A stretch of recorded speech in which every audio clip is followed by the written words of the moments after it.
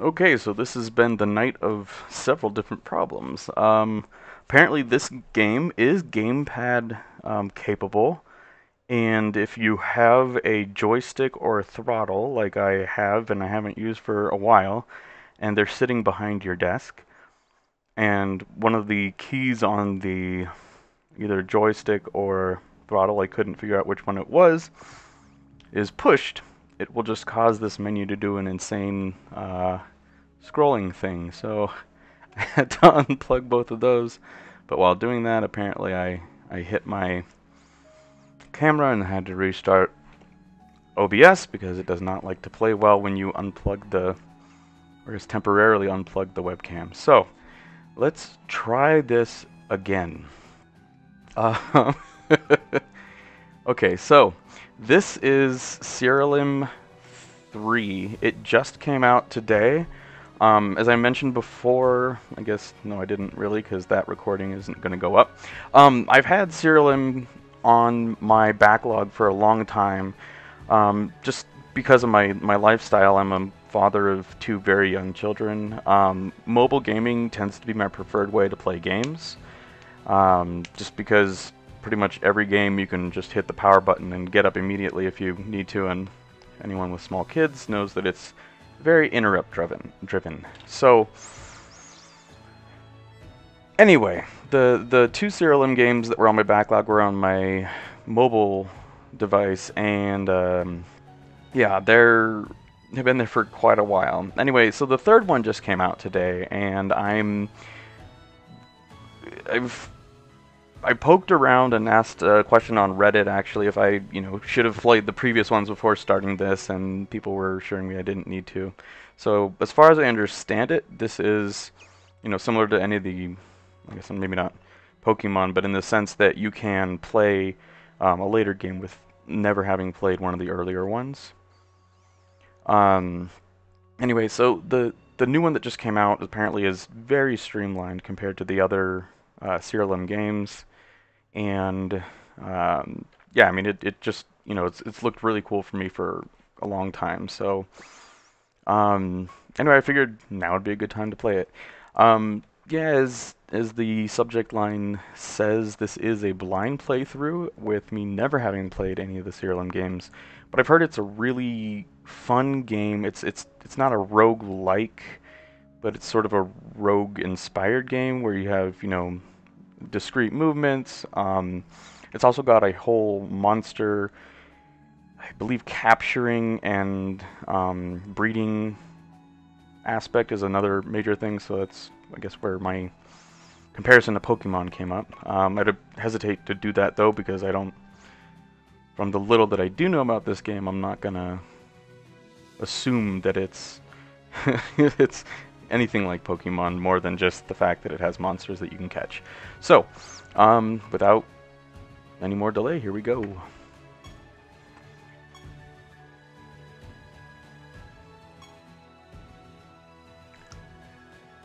Huh. He seems angry. My name is...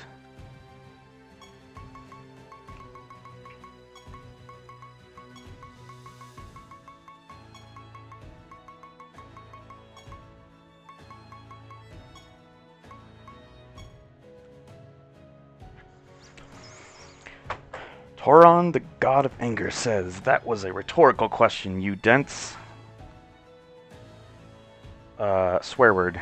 Okay, but seriously, are you supposed to be a male or a female? The fact that I even need to ask just goes to show how, how unbelievably ugly I am. I'm a male. Ha, really? That sure is heck wasn't gonna be my first guess. Whatever. So then, what's your class of choice? No, wait, don't tell me. Let me guess. You're one of those edgy death weirdos, aren't you? Give me a freaking break. Trying to keep this, kid-friendly, or at least could be played around kids. Let's see. Chaos. Chaos Magi empower their characters' attacks to deal additional damage. They're especially proficient at turning the tide of battle when all hope seems lost. Chaos Magi start their quests with an autumn. A spiteful creature who draws pleasure from afflicting others with insurmountable pain. And there's Death. Death Magi summon powerful creatures from the land of the dead and to serve their needs. They boast powerful magic that enfeebles their enemies, allowing their creatures to pick off foes one by one. Death Magi start their quest with Mumu, a disturbing and ominous creature known for spreading deadly plagues throughout the lands of Rhodia. Life Magi grant their characters nearly unlimited longevity. They utilize enhanced healing techniques and powerful wards, ensuring that their creatures are able to withstand anything that comes their way.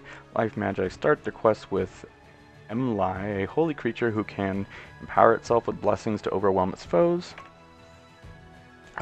Nature Magi are as resourceful as they are strategic. They enable their creatures to dodge and counter incoming attacks, also employing insurmountable tactics both in and out of battle. Nature Magi start their quest with Ugat, a cunning creature capable of turning its most profound weakness into its greatest strengths. And finally, Sorcery. Sorcery Magi are the masters of the arcane. They grant their creatures power beyond imagination by allowing them to cast amplified versions of any spell in existence. Sorcery Magi start their quest with Ajaburku, a mysterious creature that excels at spellcasting. It looks cube with an eyeball? Alright. I don't know anything, so I don't know, maybe casting every single spell imaginable is a little overwhelming. Turning weakness into strength sounds tricky. Blessing itself to gain power sounds pretty straightforward. This one sort of seems necromancy-ish. And yeah, might as well. Yep, okay. I'll just stick the chaos thing, just like Big Head said I should do. Yep. You know what? I just realized something. I don't give a heck what your class is. You can shove it up your. Sirathi, Goddess of Light, says, "What are you doing, Tauron? Other than wasting precious time, of course. Brigbriz, you must awaken from this dream immediately. Nex is under attack by the army of Siralim. Many of your people have already fallen. You must do something. Oh, I'm gonna be that guy. I'm gonna save everyone. That seems fun. Turon, God of Anger. Oh yeah, I forgot to mention that. Whatever. Fudge it. Not like this scrawny little cow is strong enough to stop that power-hungry son of a gun. Anyway, your kingdom is doomed. Sorry, not sorry. He sounds very bitter." Sorry, the Goddess of Light says. "Enough, Turon. You must hurry, Brigbriz. Though you are barely 16 years of age, you are your kingdom's last hope to repel Siralim's army." I'm not a big fan of being a kid in these games. Like, no offense to Pokemon and most of these games, but yeah, we grew up with these games, but I feel like their main audience are adults now. Maybe it'd be nice to have an adult game. But I guess this will stream better. Ow! Okay, good. So, at least someone here is aware that I am actually fairly close to 34 years old. What, you're kidding me, right? He's like 34 years old. Check out that dirty mustache. Yeah. Sirathi, Goddess of Light, says his age matters not. Come now, Brigbriz. You must prepare to defend Nex. Oh, here we go. This looks important. Alright, let's get down to business. There's no need to waste messing with the proverbial dog. You need kill the invaders and repel the attack. But alas, you are a weak piece of something. That's why you'll need a creature to do the dirty deed in your stead. Sirathi, Goddess of Light, says, Turon, Turon, though crass is correct. Take this Autumn Core and some resources. You can use these items to summon an Autumn to fight for you. So you have an Autumn Core, 1,000 Brimstone, and 1,000 Crystal. Summon a creature, approach the summoning brazier using the WSAD arrow keys. Press E to open the summoning menu. Select the creature you wish to summon, then confirm your choice to receive your first creature. Alright, let's do this.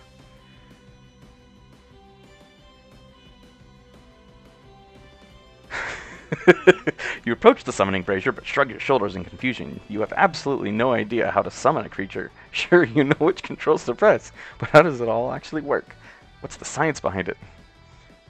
For heck's sake, don't tell me you can't even figure out how to summon a creature. It's simple. Toss the core and resources into the flames, then dance around the brazier counterclockwise 6 times while meowing like a cat in heat.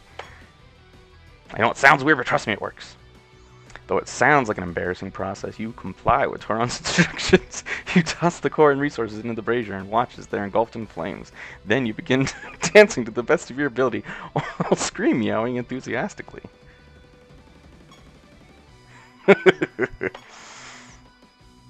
Yes, disbelieving. You're even dumber than you look. Did you really think that would work? It's too bad you wasted that core. It was a rare one. Oh, for goodness sake, Toron, this is no time for games. Here, Bribrius, have a spare core. Try again. To summon a creature, you need only hold the core out in front of you, a few paces away from the brazier. The enchanted flames will take care of the rest. Hurry. Alright. Yep. Again.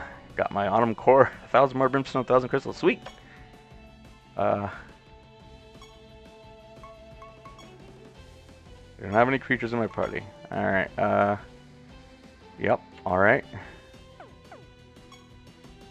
Hey, Warren, are you deaf? Get back and summon a creature for heck's sake.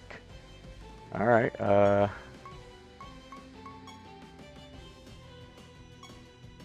yeah, okay. I do want to summon a creature. Let's spawn Odom. Yes, summon this creature. Oh! It's a weird red critter. Excellent! You can use this creature to fight against Siralim. Sarathi, goddess of light. Quickly now, my sister. Erebus is fighting off some enemies just south of here. Find her and lend her your aid. Yep. I got a critter. This castle belongs to the king of Siralim. Die. A hostile abomination brute appeared. I guess I will just attack. The enemy abomination brute unscathed is a level 1 death creature. It has no buffs or debuffs. I guess we'll attack it again. Yeah, oh, yep.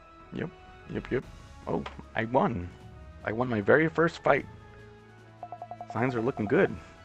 Ah, experience. And a bunch of resources?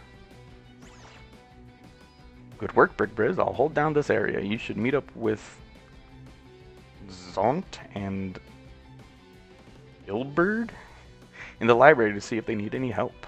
Alright. On to the library. I'm guessing it's the one with the books.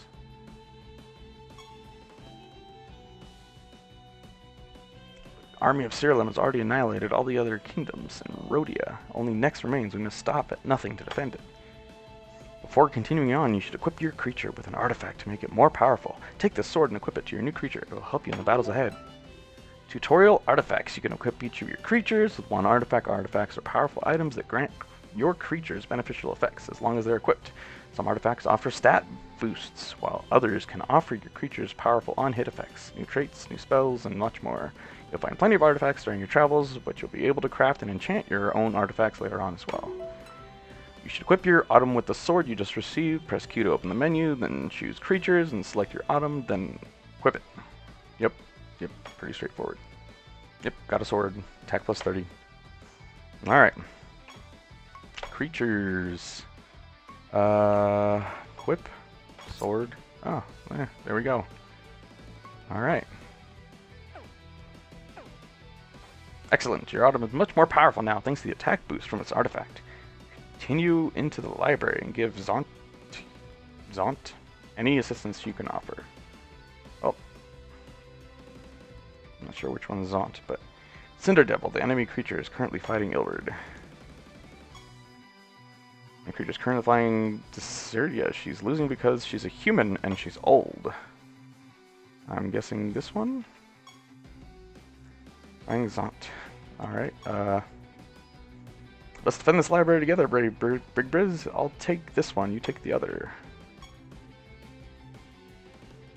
We shall take what is rightfully ours. Next belongs to us. A hostile bard jungler appeared. Oh. Yes, I won my second fight. I'm unstoppable. Excellent work, Brickbrizz. We've secured the library. The King Siralim was once a powerful, fair, and just ruler. I cannot understand what has befallen him to make him act with such recklessness. Alright. I'm guessing that'll be answered here very soon. But that question must be answered another time. For now, we must secure Nex at all costs. Quickly now, come here. I have a gift for you. Oh, another gift. Going. Take this spell gem and equip it to your item. It will allow the creature to cast a powerful spell. Alright, another tutorial. Here we go. Creatures can equip spell gems in order to cast the spells contained within. By default, each creature can equip up to 3 spell gems at a time, but this limit can be increased later on. Some spell gems contain randomized properties that change the way a spell behaves in battle. For example, you might find a gem of Fireball that contains the increased damage property, which increases the damage dealt by that spell. Later on, you'll be able to modify your spell's gems properties to suit your needs. Oh, and don't forget, spells cost mana to use. If you run out of mana, you can't cast spells. Equip them the same way you did, but manage spell gems instead of equip. Alright.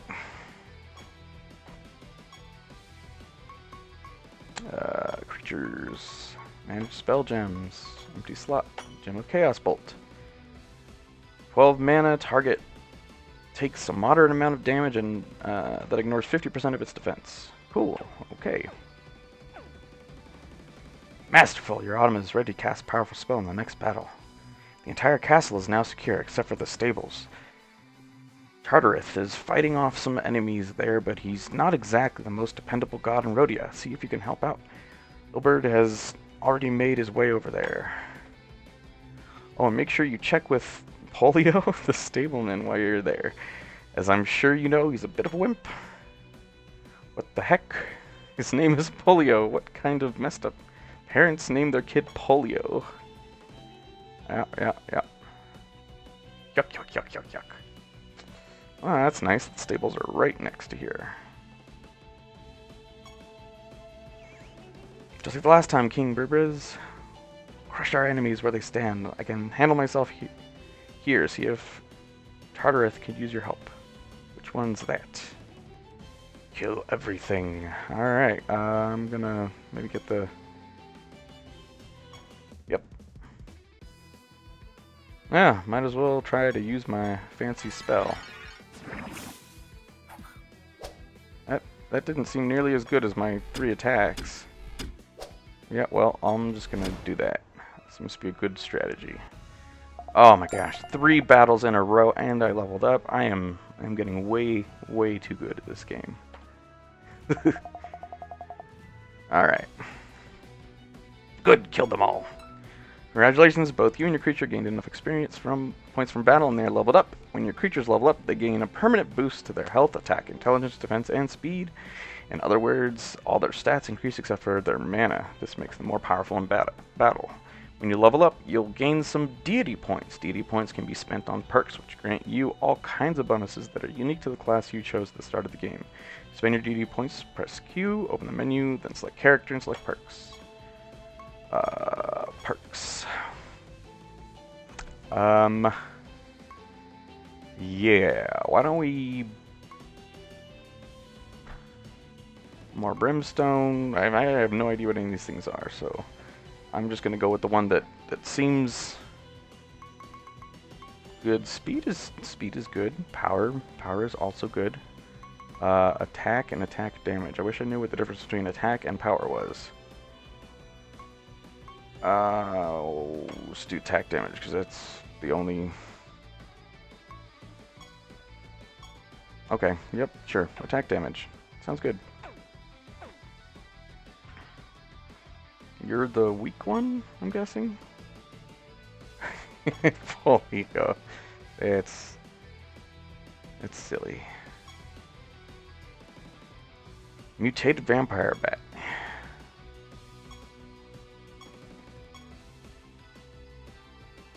Quickly, Brigbriz, the final battle's upon us. This creature is the only remaining survivor from the stables. Talk it into joining you and use it to defeat the King Siralim's lieutenants, Hedbron and Damios.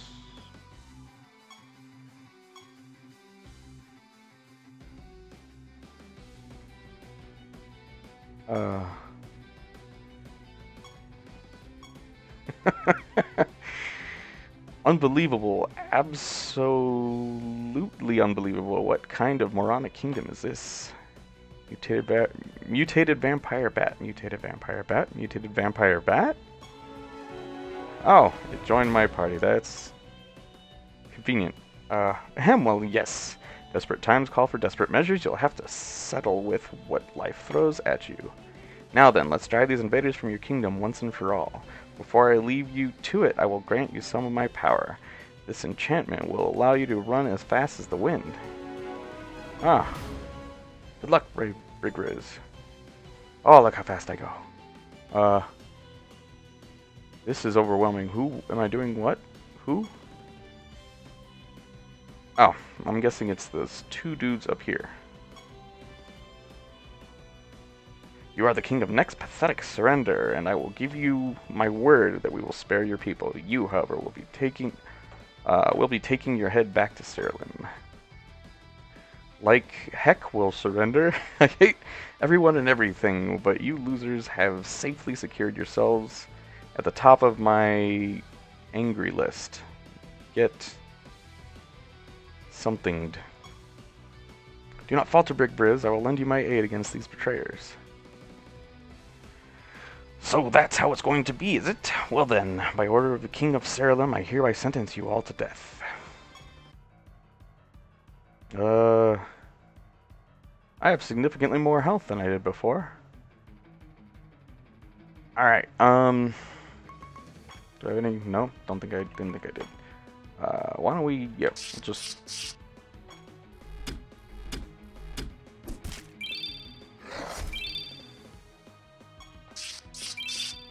That just seems like cheating. I'm guessing this is all just a tutorial, though.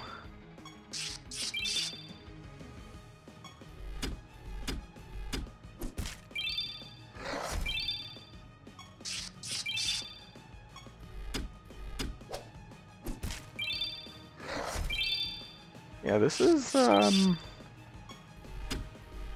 Yep, still attacking.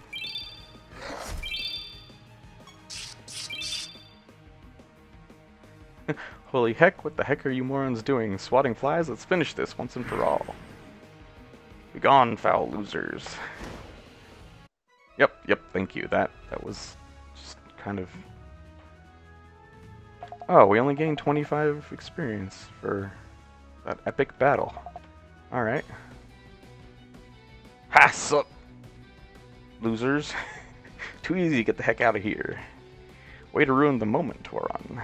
Brigbriz, there's little time to relish in today's victory. The King of Siralim is still at large. But we have a lot of work to do before we can launch a counterattack on his kingdom. Yeah, for example, you need to stop being such a weak loser. Enslave some creatures against their will and make them fight for you. That's how we'll win this. I agree with Turon. We're in no state to attack Siralim right now. Many of our people and creatures died in today's attack. And though it pains me to admit it, you still have much to learn about the art of war before we can hope to defeat such a formidable enemy. But that is a discussion for another time. For now, let's worry about cleaning up the mess those heathens left in our castle.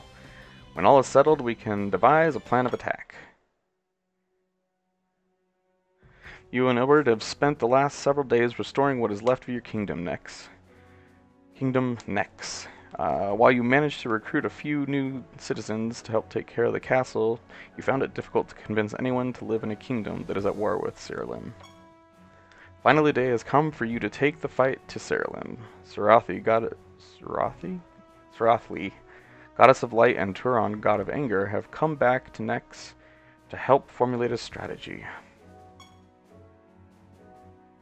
Hello again, Brigbriz. I trust you've had no trouble rebuilding Nex to its former glory.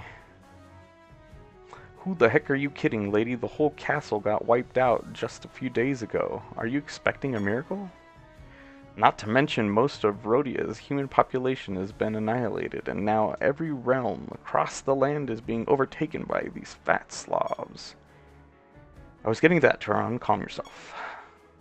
Big Briz, as Turan was saying, we have a bit of a problem. The king of Siralim has dispatched his most trusted cohorts to try to take over each of the 15 realms of Rhodia. Yeah, you didn't think we came all this way just to help your crummy kingdom, did you?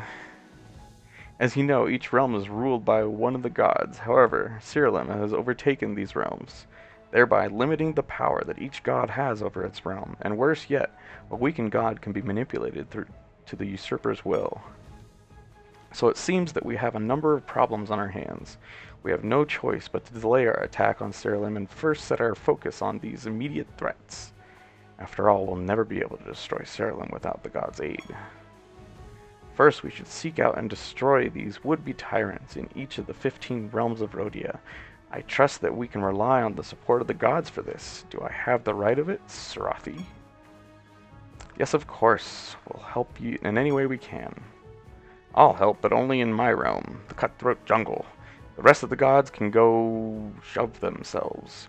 Oh, and since my realm is the most important, we'll be going there first. Sure thing, Turan. Anyway, back to what I was saying earlier. While we're defending each of the realms, we need to keep an eye out for anyone who can aid us in the imminent war against Siralim.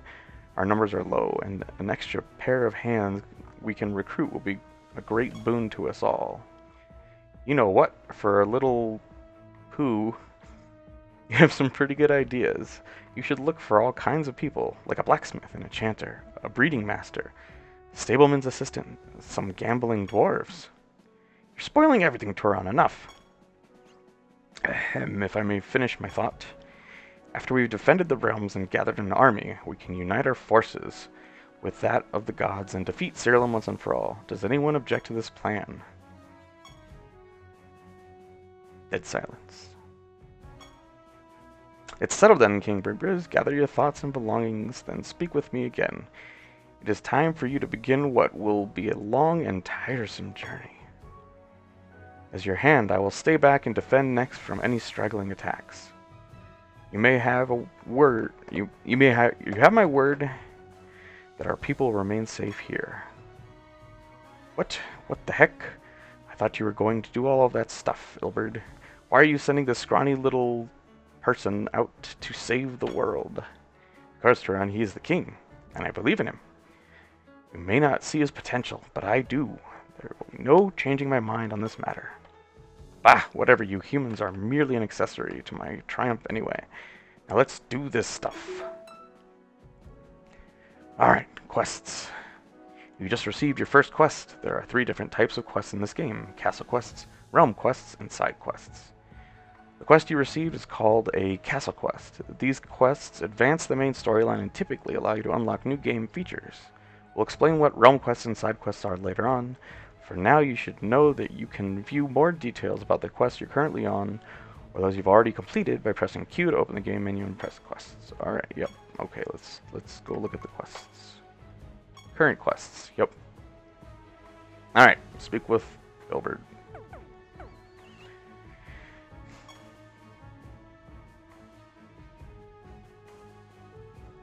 Extract from as many creatures as possible. You never know when you'll need that creature's core later on. It's time you make your way through the cutthroat jungle, King Brigbriz. Turan will guide you through the realm and may even teach you a few new things along the way. On second thought, he probably won't teach you anything because he hates you. In order to restore God's power over a realm, you must do 2 things. First, you must seek out that God's altar and attune yourself to it. That will allow the God to communicate with you through your thoughts, and therefore, this should be your first goal at the start of every new realm you discover. Second, you must re-establish the god's physical presence in that realm. To do that, you'll need to defeat whatever powerful foe is inhibiting that god's power, then capture its soul in this nether orb. Take it. I got a white nether orb. Lastly, before you leave, you might want to check out the library. It's full of useful information that will help you on your journey. Good luck, King Brigbriz. I know you'll do our kingdom proud. Ay, another tutorial. The library is a vital source of information to help you learn more about the game. If you ever have any questions about how a certain part of the game works, you should always check the library for answers. The library also serves as a catalog of information you've acquired in your journey. As you discover new creatures, spells, and other phenomena, the library will magically produce new information for you. You can also view the library at any time by pressing Q to open the menu and then choose the library. The realms are where you'll spend most of your time. They are randomly generated worlds, so each time you enter a realm, it'll be different from the last. There are 15 different types of realms, and each one is ruled by a different god. The first realm you'll visit is called the Cutthroat Jungle, which is ruled by Turon, the god of anger. Each realm comes with its own set of unique features, creatures, and treasures. As you progress through the game, you'll unlock additional creatures and events in realms as well. Teleportation Shrine is one of Nex's most important relics. It allows you to teleport to the realms. When you use the Teleportation Shrine, you'll be asked to choose a realm depth. The higher the depth you choose, the stronger the enemies will be in that realm, but the treasure will be better as well. Now use the Teleportation Shrine and teleport to your first realm.